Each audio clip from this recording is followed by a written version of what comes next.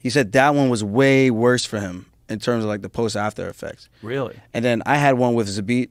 I've talked about this before.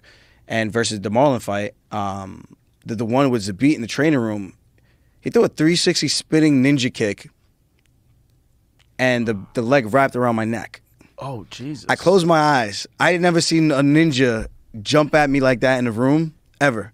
Like, I'm not in shape. Ray just asked me to jump in there with this guy. I didn't know who the hell he was, but I felt like I was set up for failure. He throws a 360. He's doing side kicks. He's doing jumping switch kicks. So I'm like, yo, what in the fuck is going on? And he's a lot bigger than me. I mean, although he's only 45, but I didn't realize how big he was till he took his shirt off.